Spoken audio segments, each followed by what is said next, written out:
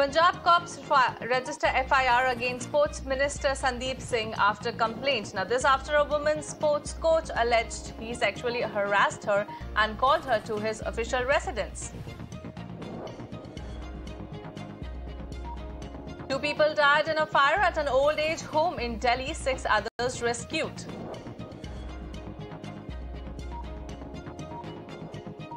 In a bid to boost the national capital's nightlife and nighttime economy, Delhi LG allows all restaurants and eateries attached to 5-star and 4-star hotels and eateries operating within airports, railway stations and ISBT premises to operate 24/7.